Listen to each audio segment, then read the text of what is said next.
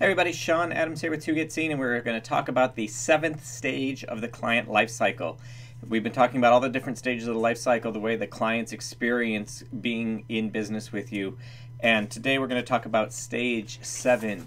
Stage 7 is deliver and wow. This means that you are not only going to give them what you promised you were going to give them, but you're going to make them thrilled that they bought it from you, and they're going to talk about how the experience was really good, and you're going to wow them, over deliver. I often call it over deliver. It's also wow. So we're going to talk about a few things you can do. The first one is 5 things that you can do in the first 30 days to make sure that the experience is very good. Is that by doing a follow-up phone call with them, or just follow-up emails with them, making sure that the packaging is unique. Make it somehow that you stand out above anybody else they could have bought from. So it's not just that they chose to buy your product, but now you want to make sure that they're glad they went with you instead of somebody else, because everything that you do in that first 30 days is that much better.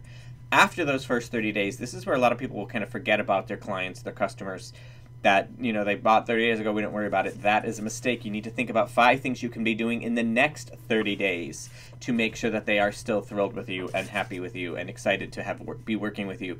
This could be sending out cards to them. This could be birthday welcomes, doing a client appreciation event, those kind of things. You want to find some way of making sure that you are still in touch with them and making them feel appreciated even after those 30 days.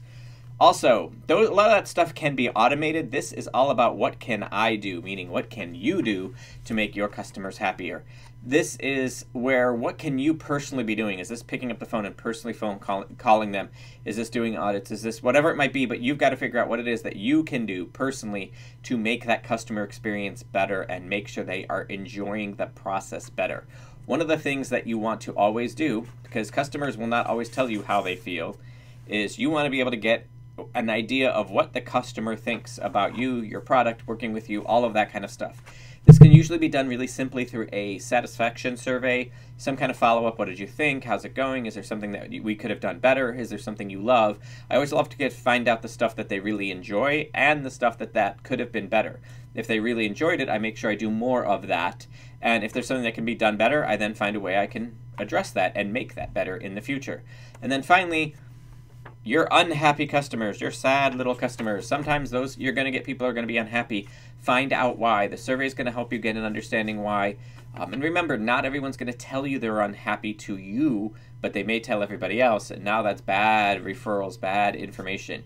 If you can find out a customer's unhappy, address what's making them unhappy, make sure that they are happy after that, that makes a world of difference, and then you can turn them into raving fans. And usually, my experience has been, previously unhappy customers you made happy become even greater raving fans than originally people who were happy from the get-go.